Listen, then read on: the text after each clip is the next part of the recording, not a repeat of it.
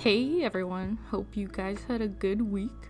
So in all seriousness guys, I know that I do play this up and I'm not actually that bad at drawing men, so yeah, just thought I'd get that out of the way. But still, it is way more awkward for me to do this than drawing women, and it requires much more concentration and such, and so yeah, this is kind of what this episode is going to be about. So welcome to episode 7 of Reference Wednesdays. So if you're new to my channel or the series, I'm using a reference pack from Graffiti Studio called Casual Male Reference Poses. It's just as great as I thought that it would be, and actually it has enough variety that I could easily find a bunch of poses that perfectly suit two separate characters of mine that are very, very different in personality. So you'll definitely be seeing me use this pack again very soon. And if you wanted to pick up this pack or any other by Studio Graffiti, there is a 20% discount code and link in my description. As you can see, they have a huge variety of reference packs specifically made for artists. Alright, so my initial goal here during last week for this episode was to do some warm-ups using this reference pack and then create a bunch of art of my character named Sock in different poses to get used to drawing him consistently, basically, and make something like a reference sheet for myself to use for when I start production of my comic series called Gloaming Veil, which I'm currently writing. So this is Sock, and he's a sweet dum-dum and a bit of a poser, but that's for you to find out once I actually start working on my comic. So yeah, I'm planning to do reference sheets for all of my characters one by one. Unfortunately though, I have been having a particularly busy couple of weeks, which really sucks because I wasn't able to put nearly as much time as I wanted into this. And I only ended up doing a couple of short study warm-up sessions and only one character pose, but that's okay. I'll definitely be doing more going forward and hopefully ramp up the VizDev process once I finish this current influx of freelance stuff that I have going on. So since I'm still unfortunately slammed with work at the moment, this video is going to be more on the chill side with more music intermissions and less of a coherent structure than usual, and I'm sorry about that, but I will make up for it by showing you more real-time footage than usual as well. So hopefully you guys do like the real-time. Yeah, firstly, I'll talk about how I approached the first study session and tell you why I have such a hard time drawing men. So during my first warm-up study session, I decided pretty fast that I will most likely draw the poses more than once. Here is why. Basically, one of the biggest reasons why I have a more difficult time drawing men is simply because I just haven't drawn them enough in my lifetime and haven't fully digested how to make the male body consist of balanced and appealing shapes. Essentially, I haven't gotten down the basic logic behind shape design for male bodies. I do want to say that it's actually easier to figure out the shape design behind female bodies because, I don't know, I feel like this is kind of on the more obvious side, but since there's so many curves in the whole hourglass shape thing, just it makes it a lot more straightforward from a design standpoint. I do understand that not all female bodies are the same, but I'm mostly talking about like the idealized version, and everything kind of stems from that. And anyways, I digress. So yeah, this is why it's a lot more time consuming and difficult for me to stylize and exaggerate male bodies.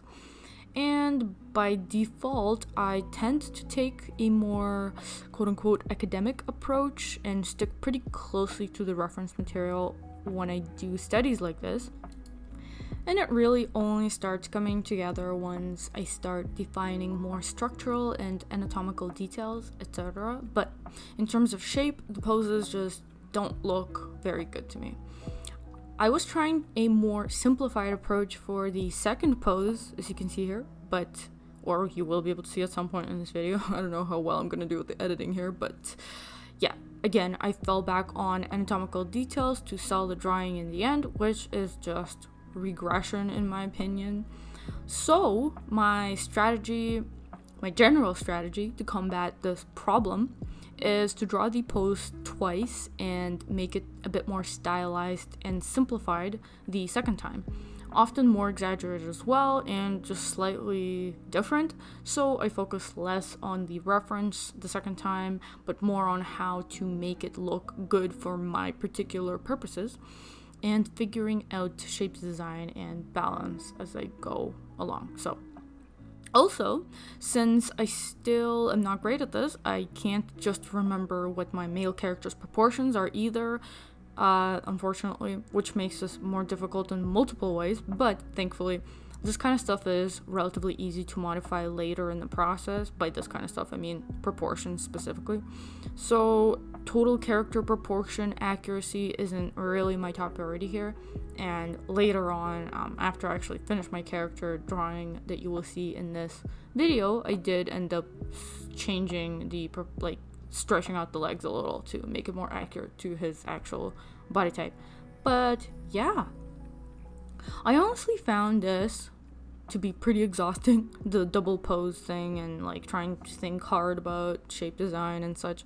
So for the next pose, like the last pose of the session, I just pretty much decided to let my brain rest a little and really just went back to the academic approach, mapping things out, focusing on accuracy, which promptly made me bored actually, but I also had to start working on a bunch of other stuff like my client work as well past that point.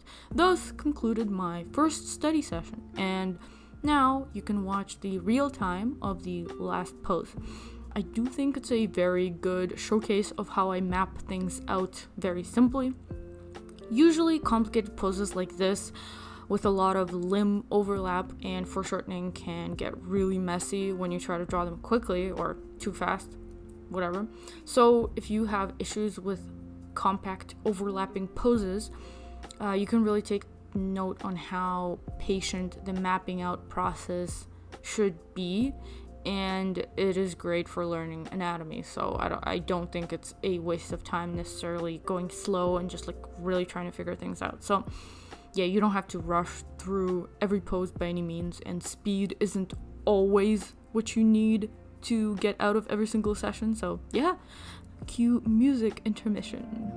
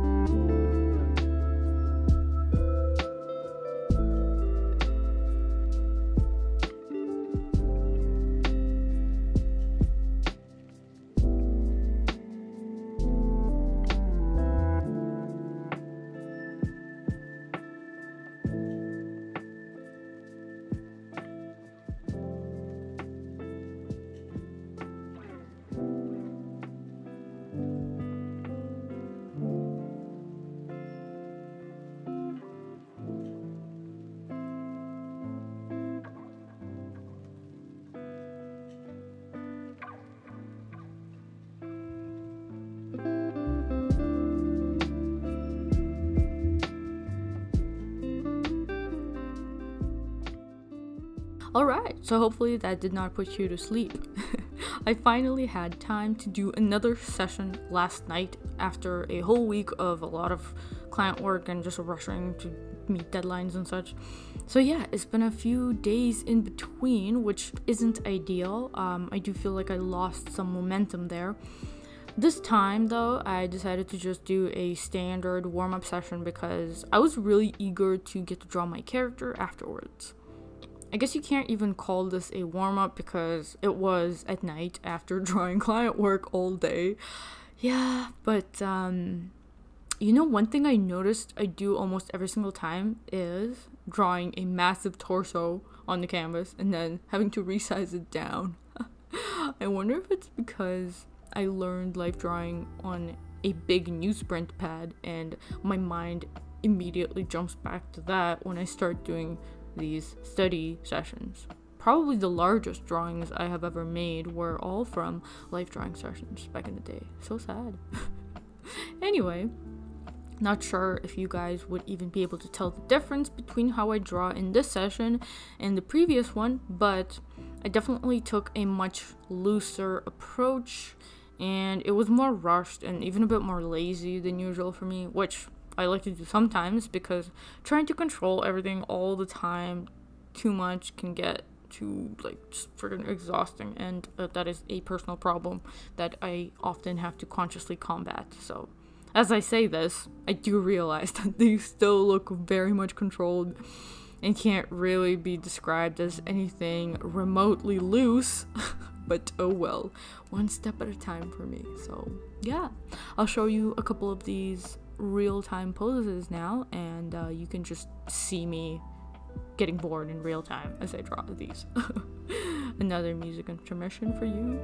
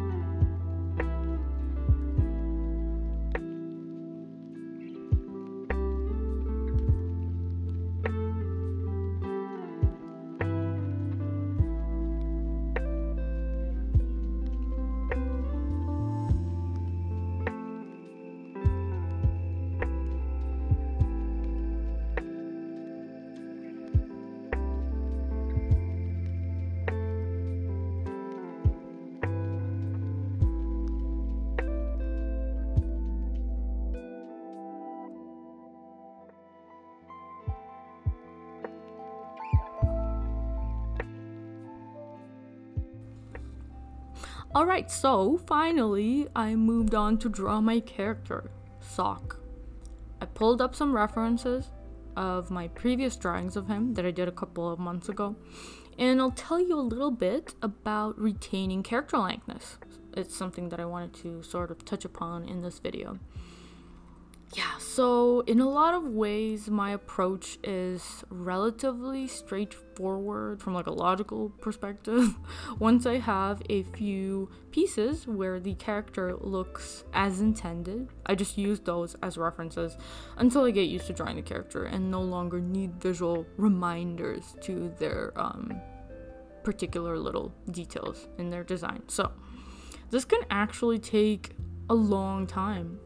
I have certain characters, such as my girl Heijin. I drew her so often over the years that I definitely need no reference for her and probably will never need a reference to draw her. But that doesn't mean I'm 100% consistent with her either. I just have her general essence firm in my brain at this point. And it's the same with my other character, Noelle. And it's kind of getting close now with Sweet and Zero, although I still like to glance at their faces from other artwork now and then, just to make sure they're on model. But with the boys, unfortunately, it's a completely different situation. So I drew this one set of poses of my main 4 characters last year, which I will show you right here. And although I settled for how Sock looked in this one, looking back at it now, it just, or after I looked back at it, even like a couple of weeks after I drew it, I decided that it just wasn't him, and it didn't really look like him. Something was totally off, and I couldn't really put my finger on it. Just a totally different vibe, and it didn't seem like the same character to me. So a couple of months ago, I decided to essentially, quote-unquote, redesign him, which probably makes little sense to those of you who have been following me a long time and have seen previous iterations with him.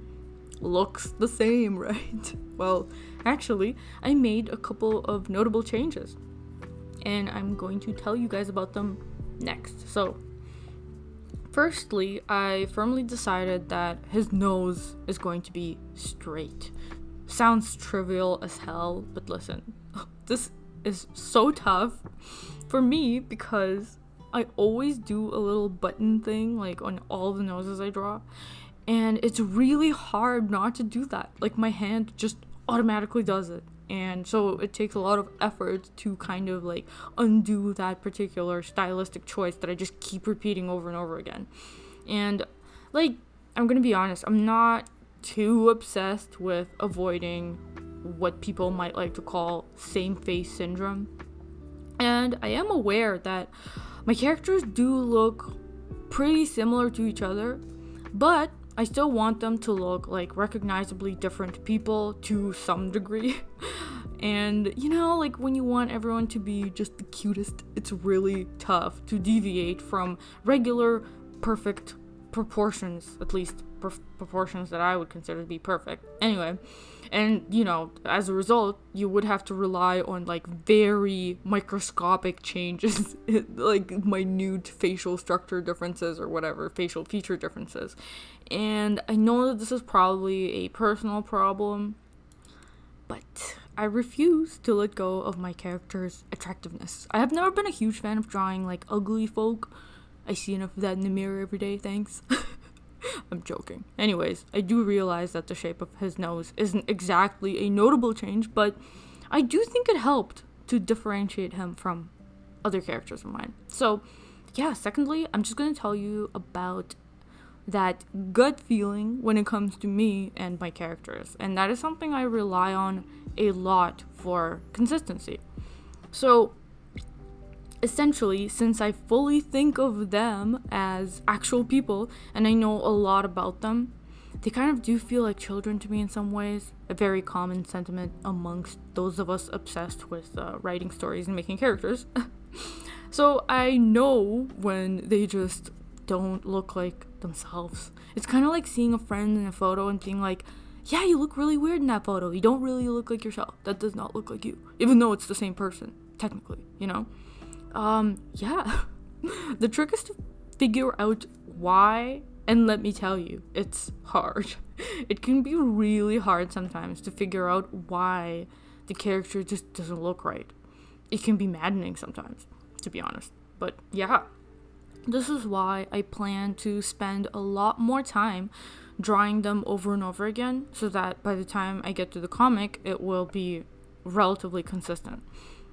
Maybe it's just like me being an overachiever or something, but that's sometimes I have to fight very hard to combat that particular tendency that I have. But anyways, when I was working on a graphic novel called Grimoire Noir some years ago, I actually think I did a relatively decent job with consistency of the characters, given the fact that I was working on it for like 2.5 years of my life or something. But looking back, I do notice that things got a little bit wonky with the faces now and then.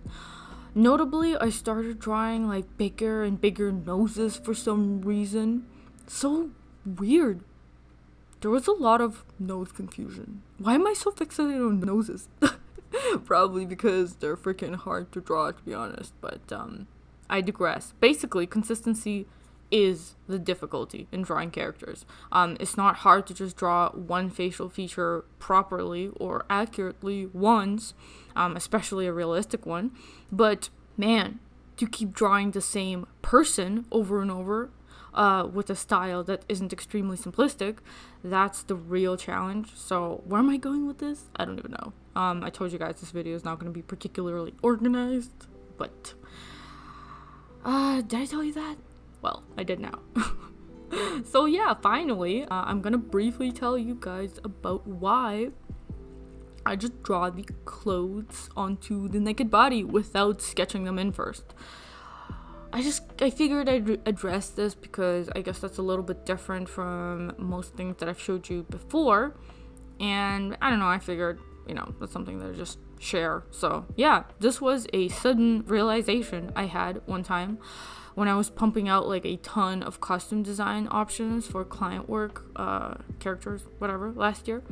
And it dawned on me that the quote-unquote sketch that I make prior to cleaning up these different clothes options are actually really clean. So I decided to see what happens if I just skip the sketching part.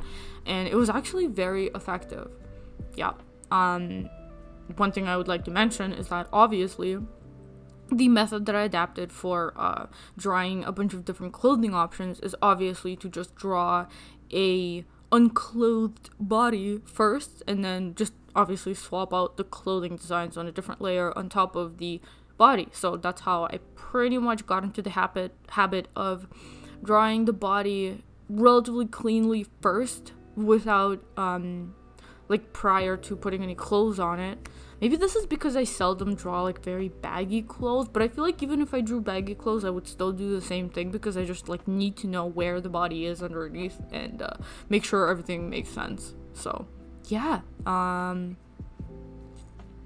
yes, so as I was saying, I started to try to draw the clothes right on top of the body without even a sketch and trying to do it as cleanly as I can. And I actually think this made me get a lot better at drawing clothes in general. So yeah, in fact, I actually gained a lot of confidence from doing that type of client work in like by doing a bunch of outfit designs in rapid succession under very short deadlines. So yeah, it really also helped me adapt to a sort of in-between finishing level where the artwork is not fully polished and clean, rendered, drawing or whatever, but something sort of sketchy and yet looking very finished regardless. So yeah, as always, I am eternally obsessed with shortcuts and time-saving tricks, mostly because I still charge hourly, but yeah, probably because I'm naturally prone to wasting a lot of time as well, and I do fall into the trap of unnecessary effort on things that people hardly notice in the end. So yes, I guess that's pretty much everything that I wanted to cover in this video. Again, I lament the fact that I didn't have any more time to spend on this. What I actually really wanted to show you guys with this video was a finished character sheet with a bunch of poses and even some facial expressions, but unfortunately that's not what happened because I just did not have enough time. But I will still hopefully do that in the future, and will obviously share the process and the end result with you guys. So yeah, like I said, busy week, so I gotta wrap this up now, but I will most certainly be drawing my characters more and more often going forward. I really want to ramp up the visual development of my comic, like I said, as well. And if you want to see this project come to life and support it, basically my current, or my forever issue that I'm battling is like trying to keep up a livable scenario when it comes to income. So I do often divert my attention to doing other things and, like, you know, freelance work and such. So yeah, if you wanted to help me spend more time on developing my own personal project, which is this comic, you can help me out by checking out my shop and my Gumroad tutorials, or picking up one of these Studio Graffiti reference packs, actually, because if you use my discount code, I do get a small cut of the sale. So yeah, thanks so much for watching my videos, and I will see you in my next one. Bye.